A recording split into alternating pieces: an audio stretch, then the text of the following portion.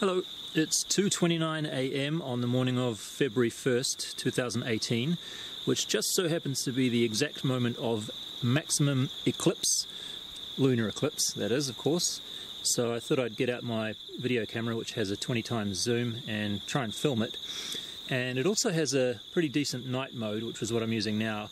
And I also discovered it has an infrared mode with a huge infrared LED on the front of it, which I didn't even know. Oh, I can see stars here too, that's nice. Anyway, it turned out to be not a very exciting video because, as you can see here, it basically just looks like a normal full moon, except it's very, very dim. It looks kind of bright in this video, but to look at it in person, it's very, very dim. It looks like it's behind clouds, even when it's not. I don't think it is. Well, okay, as soon as I say that, some clouds come through. And you can see by the way these, oh damn, that's a lot of cloud. Okay. Well, you can see by the way that the frames were moving very slowly there, that this night mode, I think what it does is it takes like the average of the last few frames and sort of adds them all together to make a brighter image. Come on. Jeez, as soon as you start to try and make a video. Anyway, so yeah, it's very susceptible to movement, so I have to be very, very careful not to move the camera so that all of those pixel values get added up in the same place and they add up to make a nice picture. Let me just come back when this moon comes back, hey? Okay, that's a bit better. I actually don't think that was very much cloud at all, but it doesn't take much cloud to obscure it because it's so dim. Anyway, the other obvious thing that you've probably noticed from what you're seeing here is that the moon, as well as being dim, is it's actually taken on a very pinky orange hue. So it's what they call a blood moon. I wouldn't go so far as to call it red, but it is definitely not the normal colour of the moon that you see, which is basically pretty much white. Silvery white, isn't it? Oh, here comes some more cloud again. Yeah, but this is not something that my camera is doing. I'll show you the infrared mode in a minute. But what we're seeing here is the actual colour that I'm seeing in reality. So it definitely is very pinkish.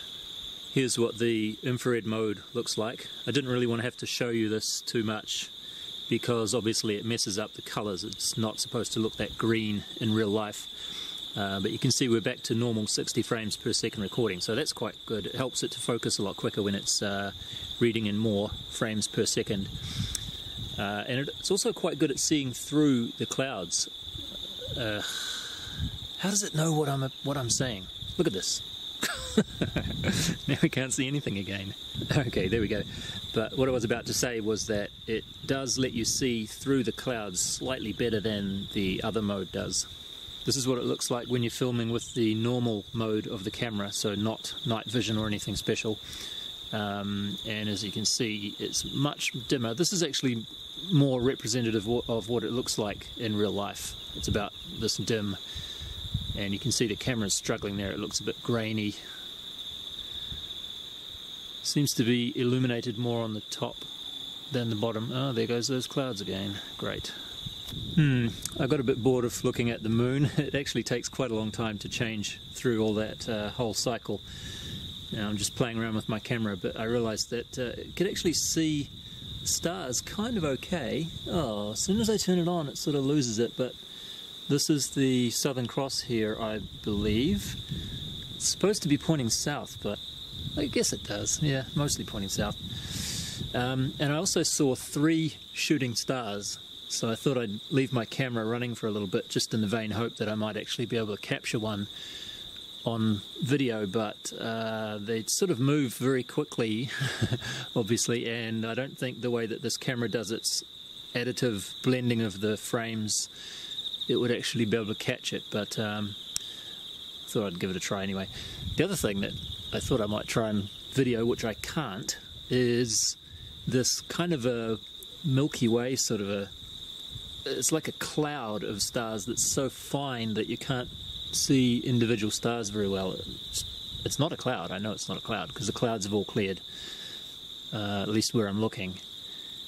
But it's sort of sort of, it looks like a galaxy or a Milky Way or something. It's all just sort of spread out across the sky. It's quite beautiful. And pretty sure I couldn't see anything like this when I lived in Tokyo. But here in the middle of nowhere in rural New Zealand, it's a different story. It's quite mesmerizing. There's the fourth one. There's the 4 shooting stars in like 1 hour.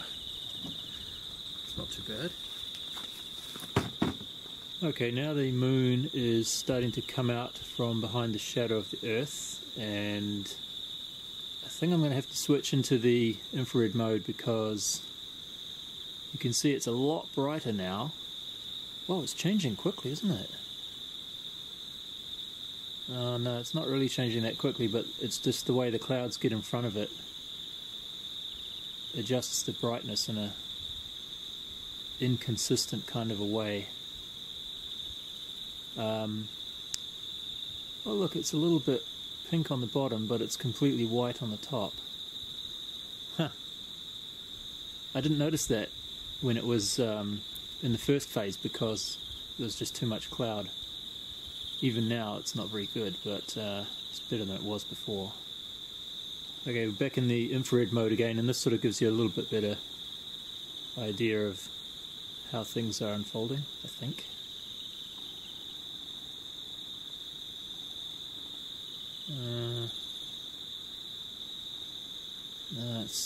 It's quite a difficult thing even for this camera to film. Just the contrast between that bright patch and the rest of the frame is so extreme. I think at this point the best way to film it is just with no night mode at all, just with normal camera. That doesn't look too bad. It's still completely washed out the bright part though.